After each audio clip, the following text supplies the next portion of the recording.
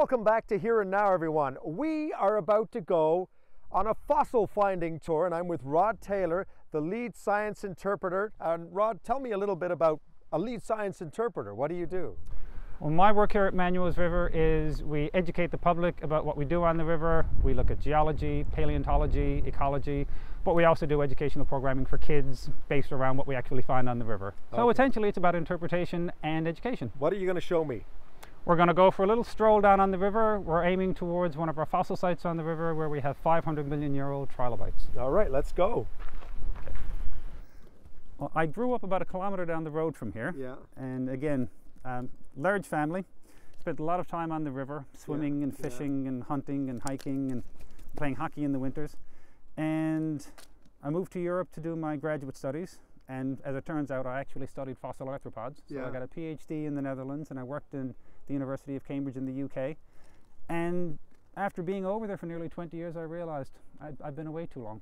Well, you're a lucky man. Besides fossils, you get to be in the outdoors all the time. I certainly do. We get out here most days with student groups, and this is my office. Life doesn't get any better than this. Lovely. I mean, it's absolutely beautiful here. This area represents a rock sequence that's approximately 500 million years old, and the sediments, it actually represents a seafloor at that time, relatively shallow water, so there was a very large community of animals that lived there. Okay, so this was actually the bottom of the ocean. This was the bottom of a shallow ocean. It wasn't deep water. So we've got a lot of fossil trilobites in here, as well as some other shelly organisms.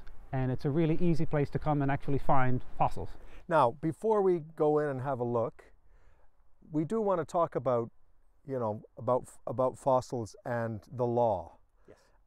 What about that? I mean, if somebody comes along here and picks up a fossil, that's not encouraged, right? Coming along here and picking up a fossil from the loose screed that we see, the loose rock that's fallen down, is absolutely fine. We're perfectly happy with that. What we encourage people to do is, instead of taking that and putting it in their pocket and bringing it home, take a picture of it and enjoy it and show it to your kids and your friends. Yeah. Because essentially, people have been coming here since the 1870s collecting material, some coming in and actually damaging the rock face, some people taking fossils away with them.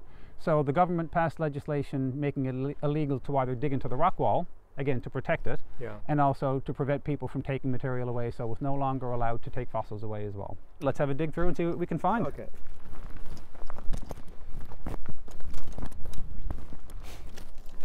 You can probably see fairly easily, a lot of this rock splits much more easily than others. This little critter that we see here that has like a little bump in the middle, that is the head of a tiny trilobite. Oh, really? Called it agnostid. Wow. They only got to about 1 centimeter long in total size, and this is 1/2 of the shell. Okay. So again, without actually knowing what you're looking for, you wouldn't really recognize that. But we spend so much time down here, these things jump out at us. So 500 million years old? That animal probably swam here in the shallow seas about 500 million years ago. Wow. Yeah. With a trilobite, the main trunk of the body was made up of segments. There's a central line, and we can see a trace of that here. Yeah. And there are lines coming off on the side. Those are part of the lateral lobes, which actually would have protected the legs underneath the animal. Okay. So this was an animal probably about 6 centimeters wide.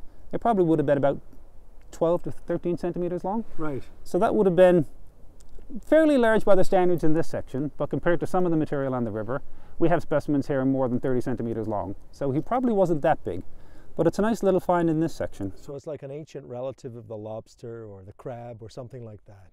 An ancient sort of third cousin removed. Yeah. Yeah. Definitely related to the modern crustaceans. Ooh. But extinct for 250 million years, unfortunately. Yeah. See that? Again, that represents a part of the head of one of the larger trilobites. So this curve, this is actually what we call a part of the free cheek, and when these animals molted, the sides of the head actually popped off, and the center of the head would tip forward or backward depending on the species, and the animal will crawl out of the hole left behind. Okay. And this curve on the inside edge was where this would have rested up against the eye of the animal. Okay. And if this was complete, there would be a spine going straight back from here. So this represents the side of the head. That probably would have been at least 15 centimeters, and probably longer again, probably closer to 20 centimeters. Yeah. So he would have been a fairly large critter. Nature is essential to all of us. We can't survive without what we see here. I mean, aesthetically, it's beautiful, but the river itself provides drinking water, it provides food, it provides animals. It's a big part of what we are.